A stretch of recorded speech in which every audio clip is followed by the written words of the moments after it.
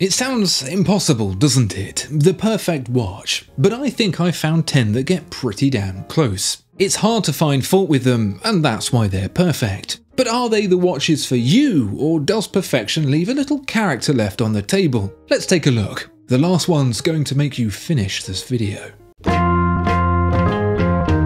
If I could choose one watch over all the others as the perfect watch for everyone, every day, forever, it would be the Rolex Daytona. It's far from the most exciting, but it covers off so many bases. It somehow wears small on small wrists and big on big ones. It's complex, but still not too busy, despite having the washing instructions printed on the front. Oh, and skull trauma surgeons love it. As slow burns go, this one makes Game of Thrones look like TikTok. It's been a half-century in the making, honed and refined into the ultimate expression of want. You would think with the enormous hype surrounding the Daytona that it would be gaudy, flashy, monstrosity, but no, it's just a really nice watch.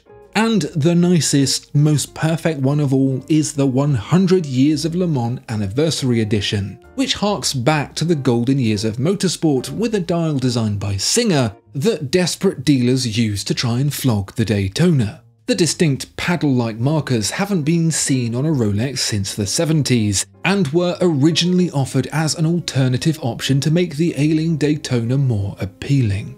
It didn't work then, but it sure as hell works now, with the added sunburst and white or yellow gold case making it not only the ultimate Daytona, but the ultimate perfect watch too. But it's as attainable as a dodo's left nut, so perhaps there's somewhere else we can look for something spot on.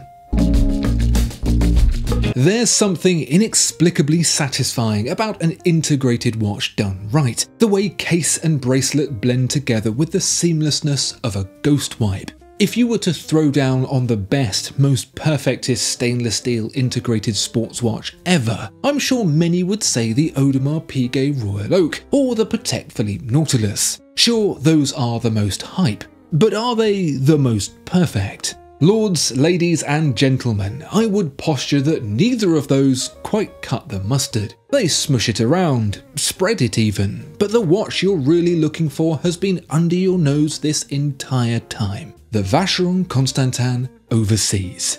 Granted, it took a few generations to get there, with previous iterations not quite getting a clear run down untouched through the ugly tree, but third time's a charm for the big three watchmaker. And this one's a humdinger.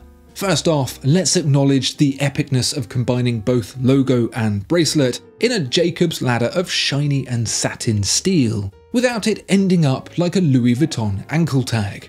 There's the delightful caliber 5100 to look at too, but I think what actually makes the watch most perfect is its shape. It's not octagonal, it's not whatever the Nautilus is, it's round. That may sound as exciting as watching snow melt, but it means the watch is more likely to stay relevant for longer, unlike the Royal Oak and Nautilus, which were universally hated before they started making their owners money. Speaking of which, the Overseas in black is now available under retail, making it an even more compelling addition as the perfect watch. The word perfect comes from the Latin perfectus, no, I'm not making that up, meaning finished, complete, donezo. And if there's any watch that best embodies the essence of purist completion, it's the Grand Seiko Elegance SBGW231, a watch so spine-tinglingly sublime you could perfectus all over it. On paper, it's as basic as they come, 2 slow hands and 1 fast one, with a crown to wind and set. If you're hoping for it to coil its own spring, you've come to the wrong place, and that's part of what makes it perfect. Some days an air fryer with built-in probes and a singing alarm is exactly what you need to get the job done, and other days you just want to hang a bit of meat over a roaring flame. At 37.3mm exactly, it's Japanese remember, so no lazy rounding to the nearest millimetre here. It feels like what I imagine watches were about before watches became about anything but telling the time. Had certain geopolitical alliances gone in a different direction, it's the kind of watch I could picture Captain Mannering wearing, the perfect accompaniment to his round, thin-rimmed glasses and stiff-bristled lip broom. A bank manager's watch. Even the caliber 9S64 feels perfect. It's dainty and simple, but delightfully appointed and free of fuss. It's like a day at the beach when it's blowing a gale, but you've got a good jacket on, so it doesn't matter. A hot sausage roll and a quick wind, and you're good to go. And to the casual observer, it could very easily be a vintage Patek or Vacheron, with its glimmering markers and perfectly cut hands. Just don't tell them your name, Grand Seiko. We've seen some great strides forward from Tag Heuer in recent years. The glassbox Carrera, a surprisingly attractive and yet striking addition to the chronograph lineup. Perhaps the £120,000 Monaco split seconds went a bit too far, in the same way you might describe driving to Mars. But hey, we're all prone to just a little bit of heinous price gouging every once in a while. But are they perfect? No, I don't think so. They've got too much baggage going on to be perfect. At worst, they should be hand luggage only, or perhaps just a little paper bag with a sandwich in it. For me, that pre-flight nibble is the Carrera Green, a limited edition piece in 500 units that flew so far under the radar Joseph Kosinski wants to make a film about it. It's based on the 1963 original, which itself was so far behind the times it keeps saying inappropriate things about the Doctor. Any chronograph that was any chronograph had an external tachymeter scale, and whilst its absence was bad news back then, today it makes the 39mm Carrera the perfect specimen of chronographical goodness. The teeny tiny pushers, the urine sample yellow lume, and of course a dial colour so rich it's on the Epstein list, make this watch an absolute dream in green.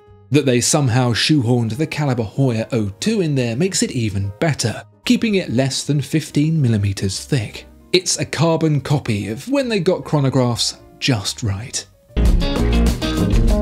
People usually pick dogs based on breed, depending on their preferences and the personality they want to inherit. Gentler, regal types like the calm, almost comatose King Charles. Fitness freaks full of energy are drawn to the farmer's favourite, the Border Collie. And anyone looking to right the wrongdoings of their previous existence by suffering utter non-stop misery get anything crossed with a poodle. If you're not sure what to choose, the standard is a Labrador. It's like the default settings on a character creator, an even balance of everything across the board. Not too bright, but won't eat the walls either. Not filled with endless energy, but also not just a doorstop that needs feeding. It's kind of perfect. The perfect dog, if it were a watch, would be the Tudor Pelagos 39. Not too big or too small. It does a simply marvellous job of telling the time, whilst resisting all your efforts to stop it doing so, without really shining in any particular category either. The titanium is strong, but doesn't feel substantial. The ceramic bezel resists scratches, but the sunburst effect doesn't shine bright. Most importantly, it does away with the vintage affectations of the Black Bay 58, so there's no domed sapphire, nothing in gilt, and no fake rivets. Once all that personality's been stripped away, you're left with the watch equivalent of Jimmy Fallon, and isn't he just adorable? You can put it on, just leave it there in the background and pay absolutely no attention to it whatsoever. If you're keen to stay in the Patek Philippe stable but have no interest in the bewinged Nautilus, I get it. The Nautilus is, for a sports watch, smaller and more fragile than people expect, like meeting Tom Cruise in person. But never fear, because the real MVP in the Patek sports watch category is actually the Aquanaut. Where the Nautilus is frail and thin like a newborn flamingo, the Aquanaut is thick with two C's, carving out a piece of steel for itself that's more than a mouthful.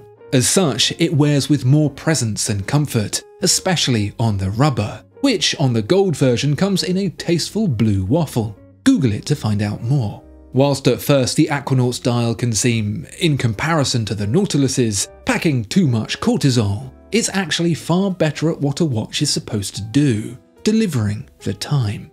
It's clear, it's concise, and the only number I have to remember by heart is 3. That waffle pattern continues onto the dial, which is printed with a fun array of lemon sorbet coloured lume. A lemon party, if you will. Another one to Google. It's the set and forget Patek, the one you wear when you're all out of cocktail sticks to get your 5327 in shape. It didn't used to be so expensive, and maybe one day it won't be again. So for now, the expectation of perfection from this particular Patek will have to remain a pipe dream. Between the Aquanaut and the Nautilus, these are two girls, one cup of money away from reality. Don't Google that.